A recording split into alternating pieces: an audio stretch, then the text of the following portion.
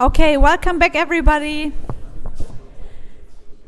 Now, I just said to Alex that I talked about him already at the beginning of the lecture.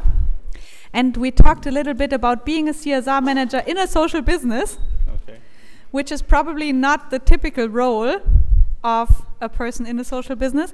And we've seen the CSR manager of Coca-Cola last week here.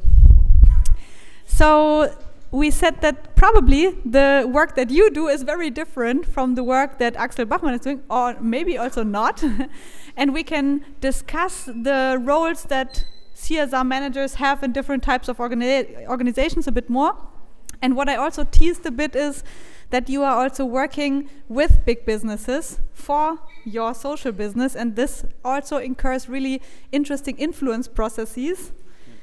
So maybe we can, at the end, have a couple of questions about that from the audience, because now everybody's already, towards the end of the semester, super educated on CSR topics. And I think there will be a lot of interesting questions. So Alex and me, we know each other for a very long time already.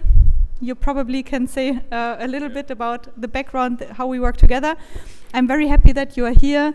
And we always received very good feedback about your talks here, and I'm and I'm looking forward to hearing what has happened in in the organization since your last talk. Thank you for being here, and the stage is yours.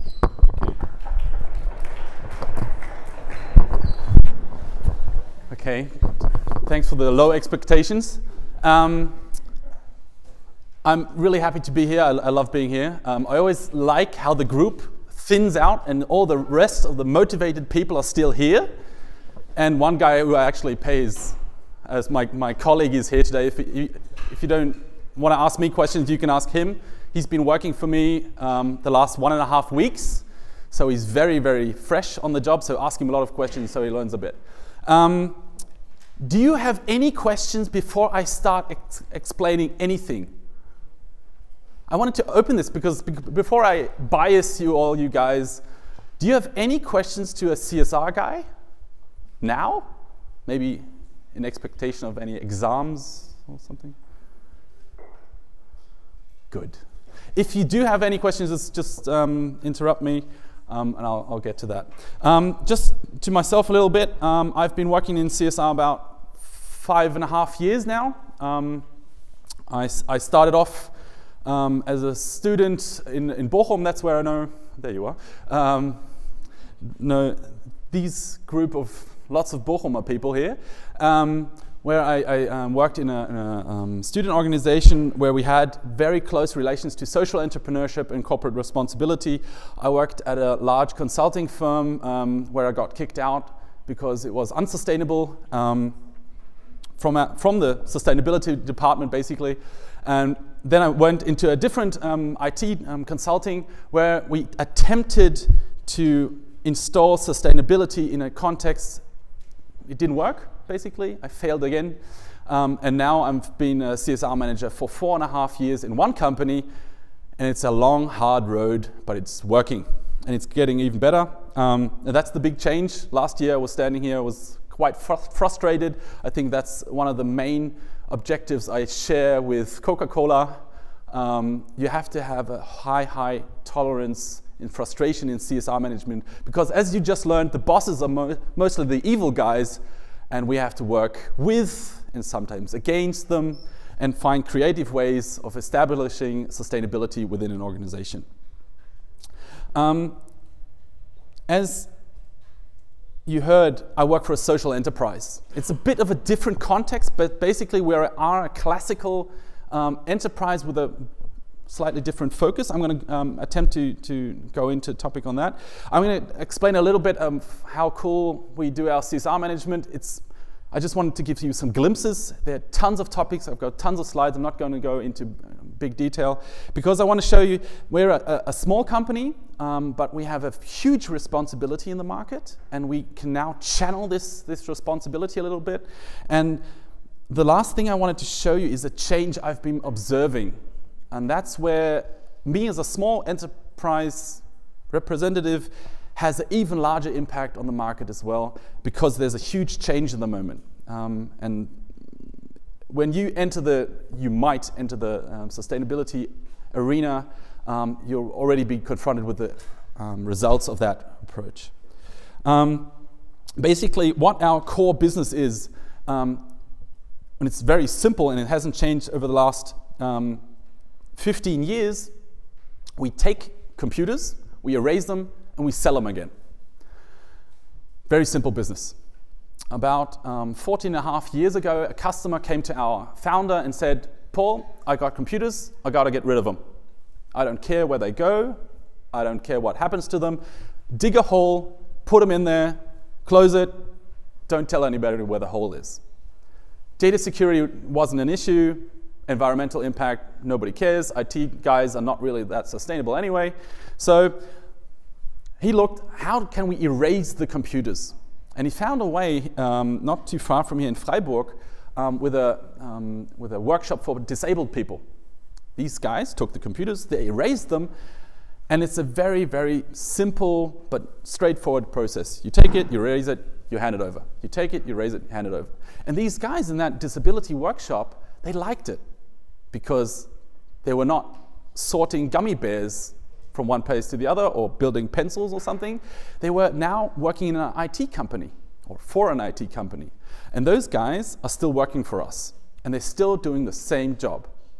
And they love it because now they don't get charity, they get a wage. They don't have guys who are stuck with them in this workshop, they got work colleagues. And they're working in an international company. Because since then we've grown a little bit and we still do the same thing as in the beginning. We work for large corporations, about 1,000 in Europe, in 16 countries, and we take back their computers, erase them, and sell them again. Simple thing. What I said, we're now international. We're working in 16 countries all over Europe. We have locations in France, Switzerland, Austria, and Germany. And last year we grew about 30%. So we're a very, very fast-moving company because all of you have computers at your homes. They're not that good like in companies, but the companies, they actually take the computers and they're not broken.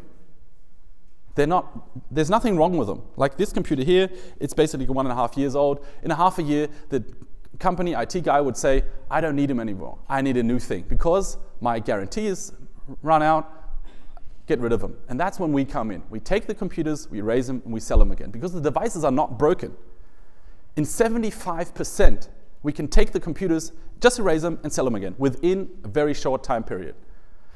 In some cases, we have to recycle them. Basically, what we do, we take all the core components out, what we can use, and then we put it into the recycling guys. Yes? So if you get computers from the companies, do you have to pay for them? Yes.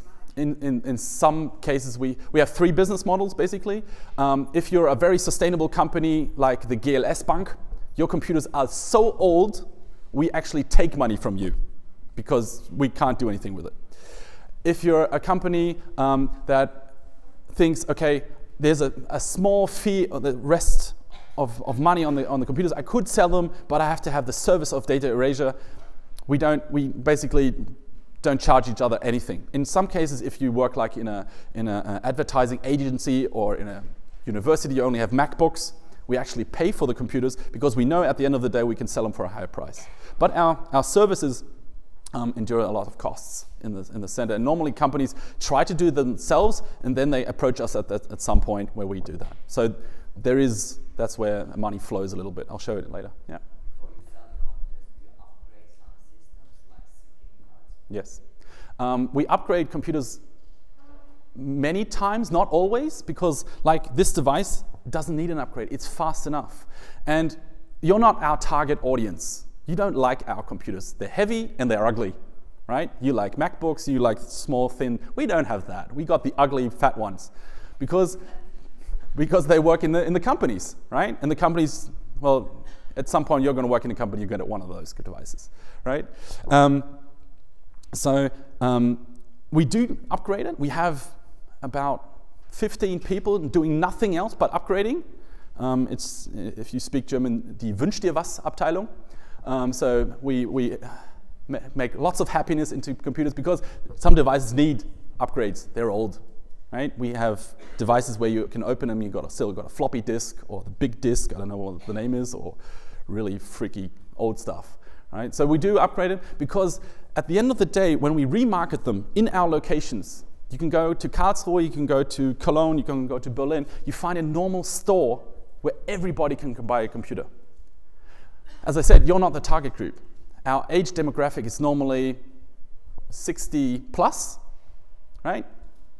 I don't want to say your parents because they're probably younger than that, but your grandparents maybe, are our demographic where they buy computers.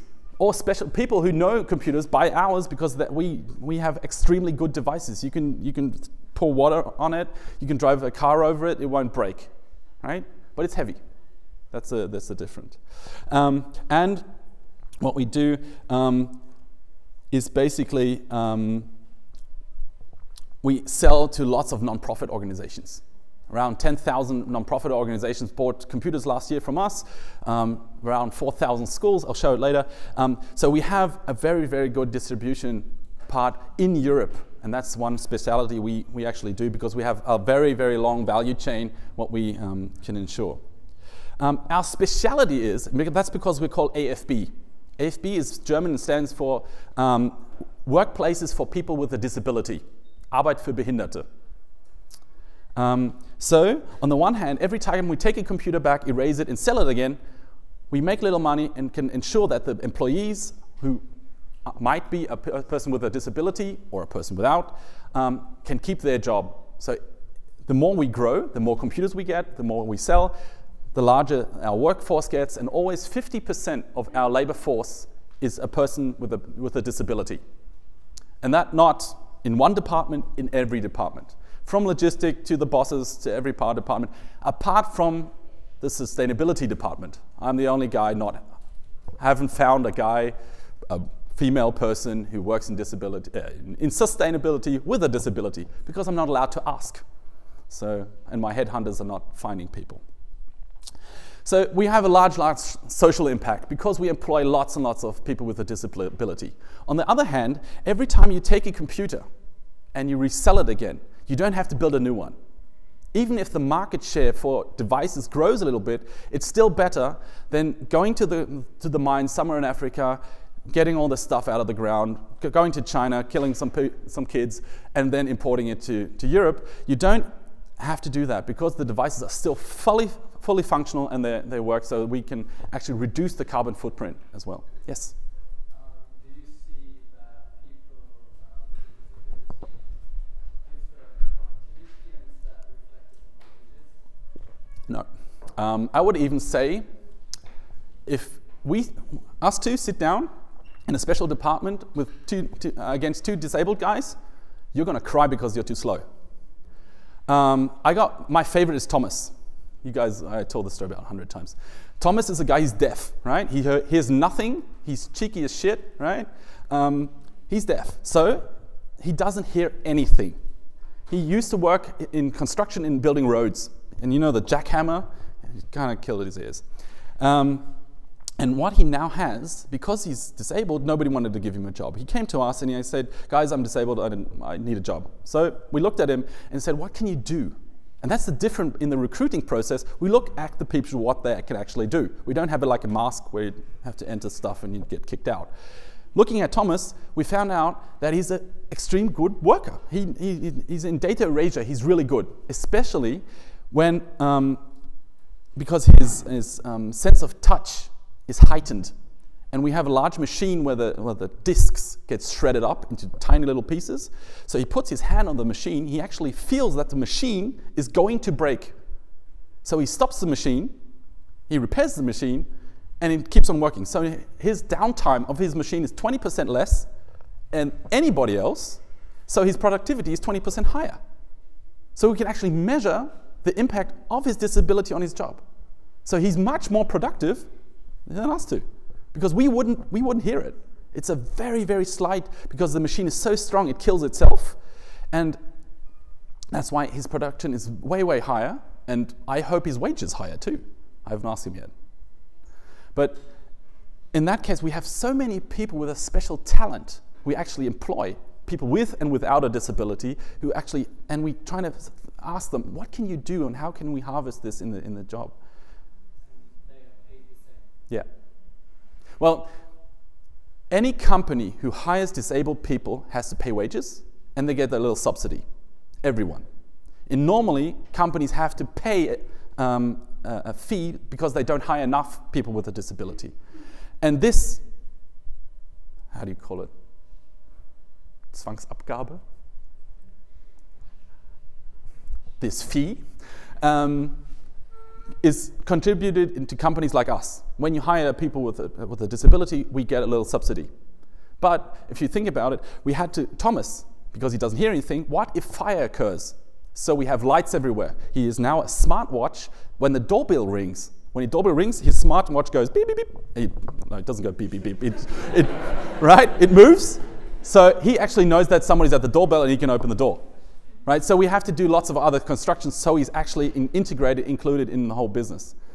Right? And that's what the most companies don't actually do. That's why there is a wage difference, but in some cases, people are not that productive. They only work 4 hours real time, but they're there 8 hours because they're not that productive. But they're great what they do, right? And these other 4 hours are subsidized at some point. But that's what any company would get in Germany, right? So there's a difference, but at the end of the day, those guys go home with a normal wage like everybody else. They don't know the difference, I hope. They know it, but they don't see it on the paycheck, right? So very strong two impacts. Social and environmental because we increase the lifespan of the devices. And what we actually do since 2015, we actually look at some indicators, like how many locations do we have, how many employees do we have, what's the rate of disability in our company, because that's our core mission, to employ people with a disability. We actually want to grow towards a company with 1,000 employees, of which 500 are people with a disability. We work with, here it says around 700. Actually, it's 1,000, but not every company works with us every year. So it's around 1,000 companies. We handled 280,000 devices last year. Now it's November. We already exceeded that one because we're growing again about 20% this year. Mobile phones. That's my project. I'm hoping to get rid of it, but my sales department, they think I have to do it. We are now in 1,200 locations in Germany and are collecting around 80,000 mobile phones from private people. Like if you go to an O2 shop today, you throw in your mobile phone, it'll land in our company within the next 2 weeks. Right? So we have 1,200 locations and a very clean process, and now it's something around 80,000 devices. And we started that project 2 years ago. Right? So it's growing in a vast business, in a vast way. And we did around 4,000 pickups. That's something we do apart from our competitors. We actually have a whole fleet of cars, trucks, huge trucks with trailers and everything, where we pick up the devices ourselves, because we want to guarantee that our customers know where the devices are. We don't want to have external people or third parties transporting the devices. And what I said, we sell the most part of the devices to private people, but a large part goes to schools, to nonprofits, and so on. And what we do, we extremely reduce the carbon footprint in our society. We compared this once, and now I take a VW because I like the pun below it. We can reduce the amount of carbon dioxide by the same amount. You could drive 60,000 kilometers with a i3, but that's with a diesel motor. So it's a huge amount. That's basically, you can drive to Mars and not come back. What we did this year, and some of you took this seminar with Adidas as well, where we talked about this in very depth. We tried to find out what is our social return on invest. It's a bit tricky, and you can take it apart within like 3 minutes, but it's an indicator where we actually create a social impact on our society. So what we did, we calculated everything what we put into the company and looked what was the societal impact that came out. So we employed people, we had a social inclusion function, so we had a function where we actually help include people in our society. We had the component of digital inclusion, where we actually give access to digital media, like to senior citizens, people who just don't have that much money because they can buy our devices. And the biggest part was the environmental protection. So that's a huge, huge impact we have in our local societies. We did that in Hannover. We would love to scale this if somebody actually would do that. So if you want to write a master's thesis or something, you can do that. It's a long, long job, and I hope I learn from you guys how to do it. But what you can see here, you can actually monetize the impact. And I said, you always have to look at it with a blinking eye, because you can take it apart. But it is a good indicator of what we actually do for society as a normal business. Yes? How do you monetize the social inclusion initiative? It's basically an Excel that's this big, right? I can show it to you. It's a method where you try to find proxies which are monetized. Like, it's very basic example. If I give you a piece of chocolate and you tell me you're more happy after the chocolate, I can take the money spent for the chocolate to monetize your happiness.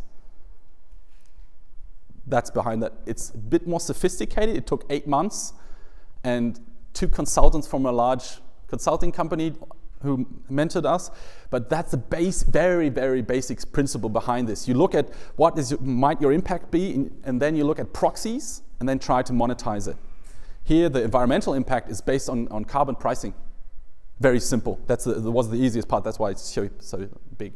Yeah. In regards to environmental protection, how did you account for energy efficiency? Because I can imagine that old computers, for example, are a lot less energy efficient than new computers nowadays. You would. I actually don't know about that. Yeah. You would think that. These computers are not more. The margin of energy efficiency, they reach their peak. You can't get more energy out of, or use less energy with the devices. The worst thing is not the device, it's the charger. They're awful. They're really awful. They're getting worse by the year. So you even have a other effect that nobody's looking at the charges in the moment. But we calculated this. We took, it's called a life cycle assessment. We took the whole life cycle of the device and chopped it into pieces, and we found out what our part is. You'll see it in a moment. I put it in the part of our own carbon footprint. The worst part is not in our company, it's the usage phase of our devices. So basically exactly what you said, but the usage phase is still better than building a new one in all cases. Yeah.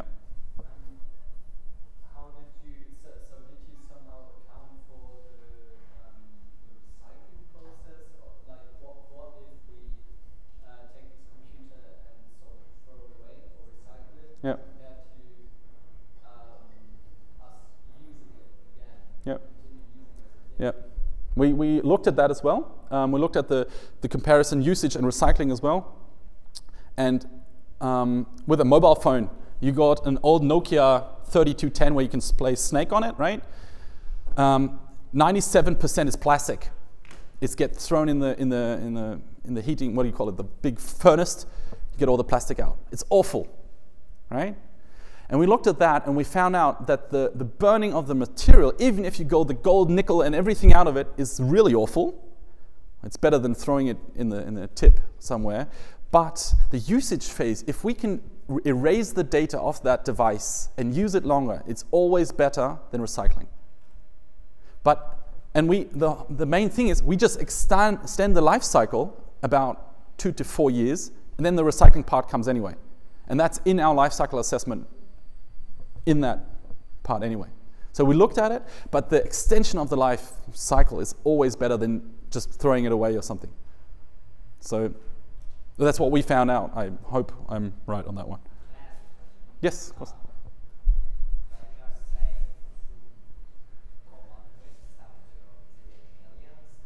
No, it's €2.27. Yes.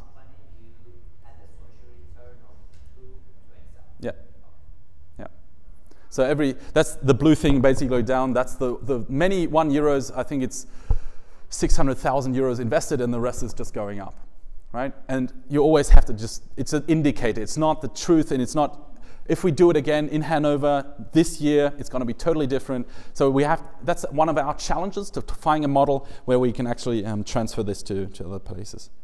I want to talk a bit about the CSR management, because you saw that we are a social enterprise, but we are very, very entrepreneurial in our core business. This social and environmental impact is a side note.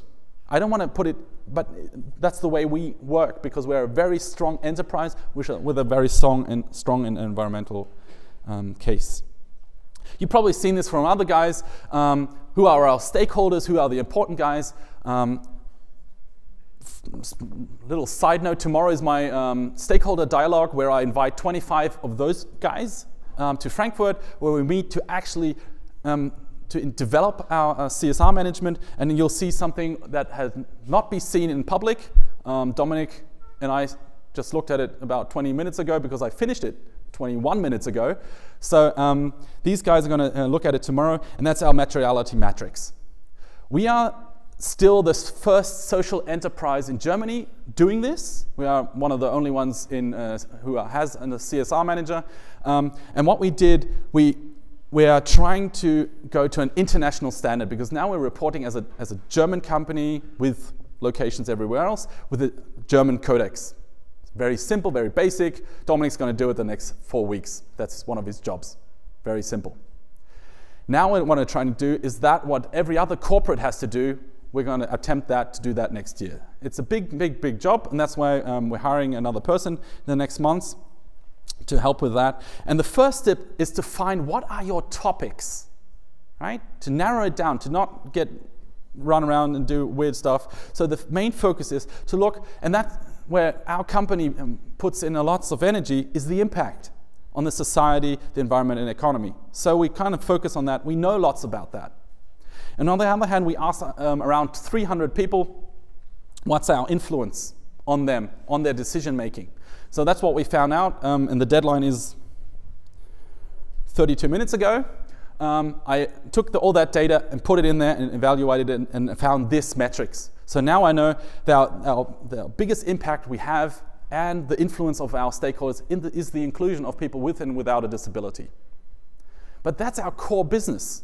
I think that's what differentiates us from a large company. We're not going to worry about inclusion, right? We're going to worry about other topics, and a couple of topics I'm going to talk about a little bit. We set goals strongly based on customer relations, because everything we do is basically built on those peer development processes. Everything what we attempt, we do with a partner, because we don't have large budgets, we don't have large manpower to do stuff. So we always think, okay, when we develop something, how can we do it with somebody else, right? So it's very strongly built on corporate joint development. It's a very strong internal case is leadership. We are a social enterprise, so the leadership and the managers in our company have a different responsibility. Normally, a manager always has to look at the business case, drive business. Look at the people on the side. In our case, we have people with a schizophrenia, depression, total different leading style. This is something we developed, and I just participated because I have no clue about this. This is our social workers built this. I loved it because they built a inclusive leadership workshop, what we are now transferring to our corporate partners, because they have no clue about leading teams where they have people with a disability inside. So we're kind of transferring that as well. What we tried to do, I tried to find an intern from this university as well. We said we're sending lots of our interns from my team to other companies, mostly our customers. After the third time that happened, I kind of got annoyed because the knowledge transfer didn't happen. So I said to large companies, I said, why don't we look for 2 interns, and after 3 months we'll swap, and then we got a huge, great knowledge exchange, and we'll give you guys a really cool internship for 6 months, full semester. Problem was, HR didn't like that because it's weird. They don't understand that. They don't like it, right? So what we did, and we actually found somebody who's just 1.5 weeks ago left my team, worked with a CSR consulting company in Berlin. So she started off in my team. She worked in Berlin for 3 months, and then I was the most happiest prior boss ever because she came back. So the knowledge transfer I was hoping for actually happened. This person was first kicked out of the recruiting process because she has no clue about sustainability, right?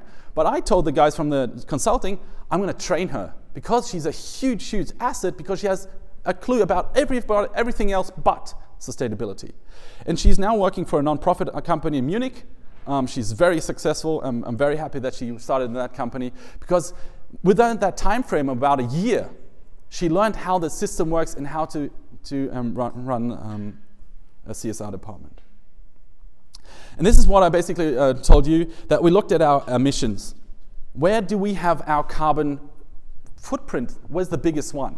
So what we do, because we take back the computers and there's lots of vehicles, we have a couple of percent of emissions in our internal company. The worst thing is, and that's the weirdest thing, is when our customers use the devices. But I'm not going to tell my customers, hey, buy a computer, but don't use it. That won't happen. So how can I reduce my carbon footprint? I have no clue yet. Right? If you have a good idea, come to me later. But what we did, and this is in Austria, we looked does our service actually basically have a higher reduction part, and then it's true. We reduce the carbon footprint more than we actually use carbon emissions. One project that we are working on, and it's getting a pain because it's not finished yet, because we work with a very large social enterprise and we work with lots of corporates, and we try to connect those two worlds in the moment.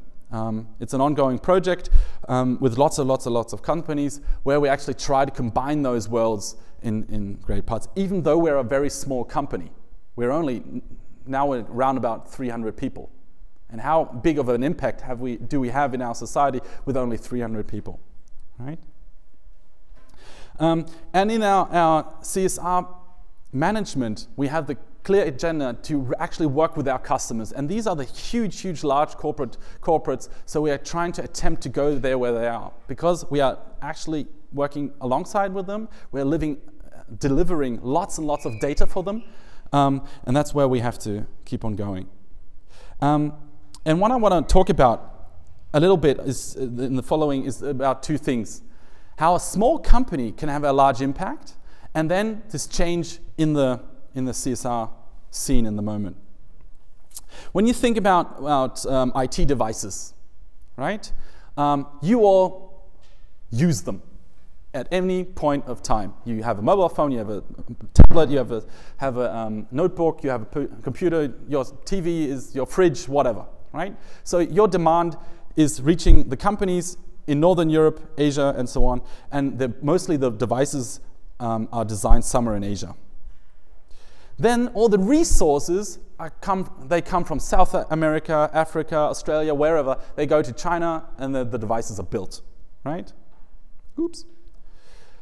But the usage phase is here again. So it's a global, huge supply chain in those devices, right? And I know that Interpol has large studies that about 60 to 70% of all devices in Europe go to Africa. And you all know this picture with what's in the Spiegel, always in autumn, with a kid with a lighter, and he's taking out all the copper and gold of those devices. It's a really awful, awful story. So at the beginning, where we are in the coal mines, in the bauxite mines and whatever, you have social problems, and at the end, you generate them again. And with our business model, we can actually reduce this problem at the end. We can't reduce at the beginning. We are trying to do that now. But our biggest impact we can have is channeling the devices that they don't go to Africa. We have 300,000, 400,000 devices this year, where we can channel them into cleaner places. Because in Europe, we don't have kids with a lighter taking out the copper, right? We don't have that. And if we even sell it to Albania or whatever, the usage phase is there, and we can ensure there's a recycling process. We are now actually, since a couple of months, a couple of years, working with a company who take computers or notebooks in private luggage, take them to a developing country so that people can use them, and they installed a system that they actually take the broken devices back so that the junk doesn't stay in those countries, because those countries don't have recycling processes where it takes place. And on the so we have we can change the whole system, and by talking about it, we can hopefully change a whole system that is actually exporting by the minute tons and tons and tons of devices. And on the other hand, we're actually talking to lots of people who design the devices, so we're leapfrogging the whole usage phase so we can impact on those guys as well. So they build devices we can repair and recycle very, very easily. Because this is basically the whole channel. We're taking 1,000 value chains of IT, and we're collecting it, and so we're looking that we put them into the B2C market, in the consumer market, and not into the wholesale market. We're now working with ministries and development agencies where we actually take our business model and scale it or transfer it to a different country. We're now in a process where we are talking to a development agency in Rwanda, to clone our whole business model to the continent. So they build the whole model with remarketing and recycling right on the local system. Yeah. What is, in your opinion, the main reason that most of the devices go to Africa? Is recycling still too expensive? Yeah. You get margins from African wholesalers, not big ones. There's a huge, and there's a business case, and that's the problem. That's why we're trying to grow and increase our business case, because it's a bit cleaner. We've sold computers to guys coming from those countries. And I don't know if we still do, but we built a system where the pricing is too high, so they don't want to do it. We built a system where we actually ask them not to pay cash. Very basic, not to pay cash. They have to have a license in Europe. So very basic, so the whole market, and we only sold to about 15 wholesalers, is already reduced to guys we like. And where we can go there, we can look at their plant and know where their devices go. And we actually, that's what we're doing in the beginning of the year. We're hiring a person finishing this system, because it's very, very basic now. And we want to develop this system, and we want to open it to our competitors so they build the whole system like we do. Maybe they've already done something, but we want to talk to them and say, there's a huge problem. We have a negative social impact in these developing countries, and we have a resource scarcity here in Europe. How stupid is it to send all those stuff down there? We already got it here, right? Why not keep it here and maybe flourish the industry for IT business down there?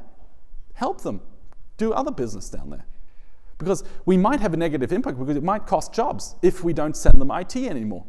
But maybe other jobs will be created. Maybe IT plants will be created. Maybe other industries will flourish. So that's an approach. But as I said, we're at the very, very beginning, working with ministries. So this business case becomes a different business case. Right?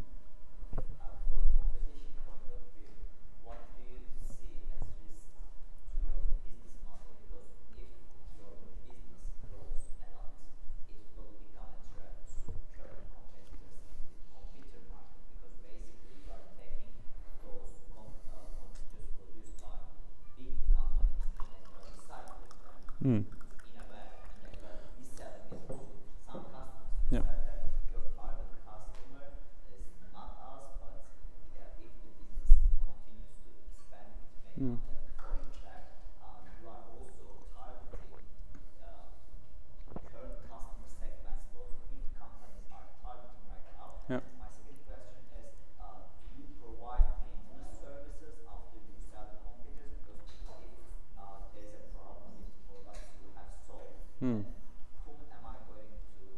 Yeah.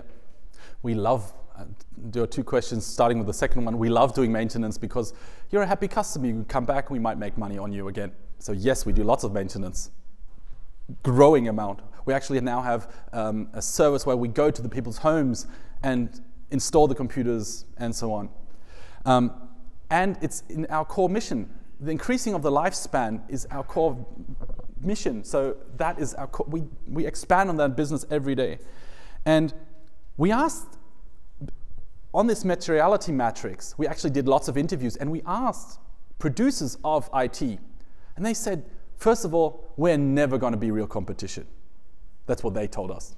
Maybe we're that cheeky at some point, we might be, but in the moment we're not. And we have lots of devices who are not built for you as consumers.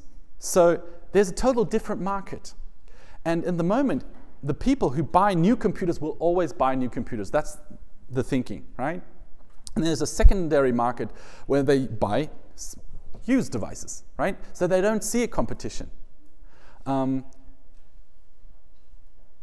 We are actually now working with producers of those devices to build the market for used devices because they don't have a consumer market. Because every person as a consumer has a Lenovo or might have a Lenovo. You know the brand, you might go to your IT guy and go, hey, I want a Lenovo, I don't want a Dell, HP or whatever, right? But if you don't have a consumer brand, you don't know about this device and you wouldn't go to your IT guy and say, I want a Lenovo, right? So what we're now building on is actually building this market for used devices because then the people see that it's high quality, even if it's 4 years old. So building a brand or multiple brands, whether you see that devices are sustainable as well. So it's a market building. I mean, we are extending the whole IT market, which is growing anyway. We're increasing the IT devices in the market. But what we have in the moment is our large competitors are huge companies. They produce new devices, and they actually take them from the market and sell them somewhere else. That's normally the international business part. So there are multiple competitors in that market, but the brands even like us for what we do, because it's a positive message on their devices, and the increase speaks for their devices as well.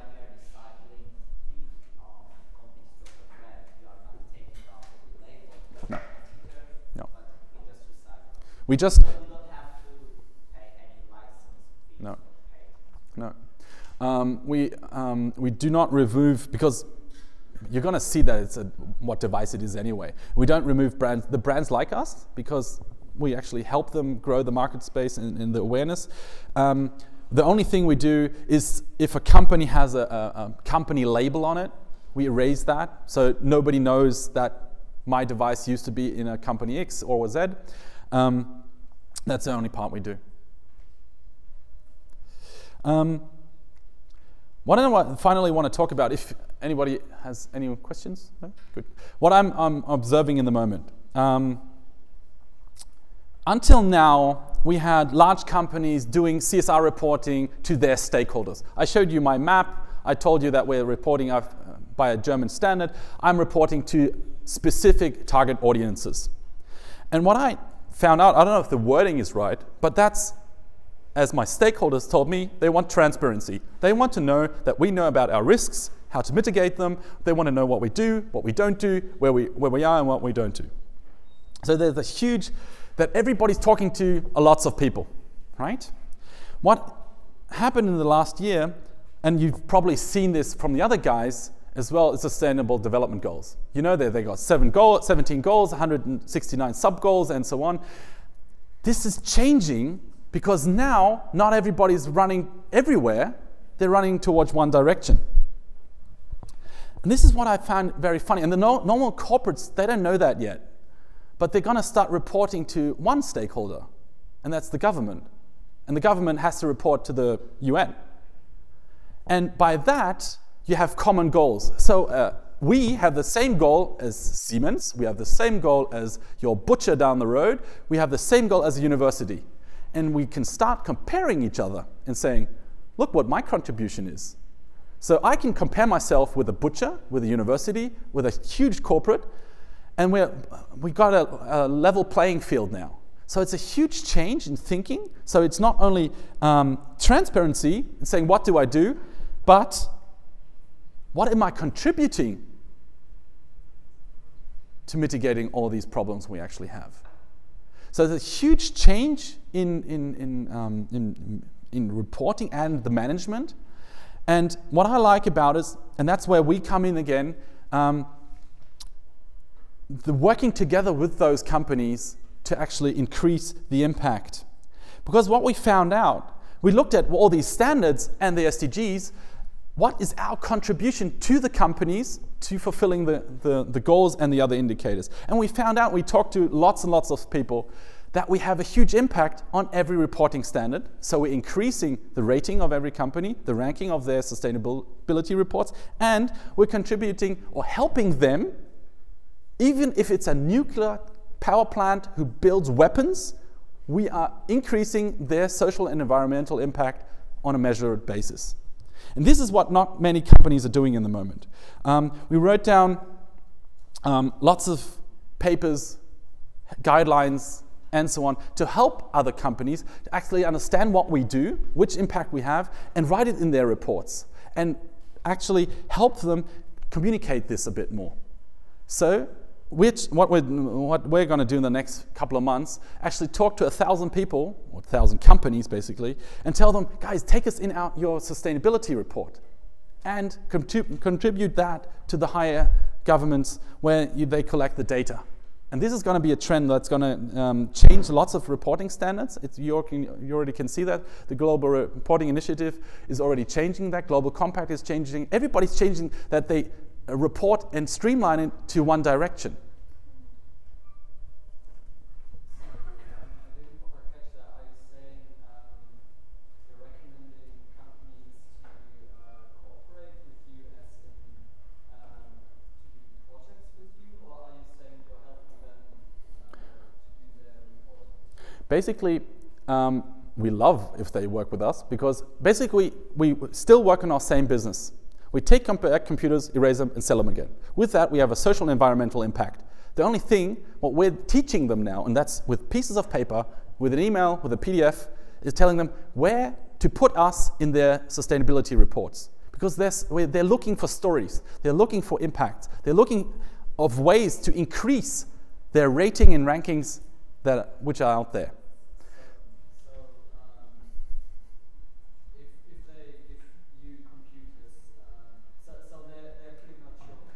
Yes. So, and for them, then, so basically, so to me it sounds a bit like you're saying, okay, work with us, so that you can put it into your sustainability report. It's one of the arguments, yes, one of them. Which is, so to me it sounds a bit like a more profitable arrangement, so that they can write it down in their sustainability report. Yeah. Well, in many cases, they are donating devices to us, so we fulfill our social mission. But at the same time, in the most cases, 90% of the cases, the my counterpart in the large corporates, they don't know about us. Because the IT department has a business need, a classic business need. They need the devices erased.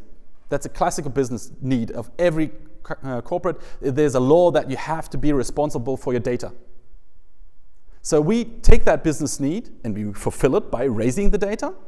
And as an absolute plus to differentiate from our competitors, we actually provide, we actually do that, right? Provide social and environmental impact. The only thing we're doing now differently than compared to the last 14 years, we're helping them that they communicated a bit stronger. Because we're in a very competitive market. One of our competitors is in the Forbes list on place 413 or something. Huge company. They make billions. We make very small millions. Right? So we're competing on a very, very strong market. So we need very strong arguments. And this, I think that's gonna change in the next few months. That a lot more companies are actually gonna tell their customers, hey, look what I'm doing for you. And that's changing. That's what I'm trying to tell you about this is that they're the whole way of communicating and transporting classical business benefits on a sustainable way, because there is a real impact. And we are very conservative about our data. We don't want to do any greenwashing. We want to invite you guys. You can look at it, you can check it, you can look at it. Whatever you find is wrong with it, we'll change it. Because it's a very, very risky part, but we took all this data, we verified it, we took it into peer reviews, so the quality of the data is very strong, so our customers are more happy. What do you do to stop your customers, the corporations, from using you for their own greenwashing? Pretty much say, okay, we gave them 5 computers, now we write 10 pages about it. They can write 10 pages, we're not going to verify it. We're going to tell them you had an impact on 1 person, max. And that's when only writing 1 person, it might be 00001, but I'm not going to start splitting people.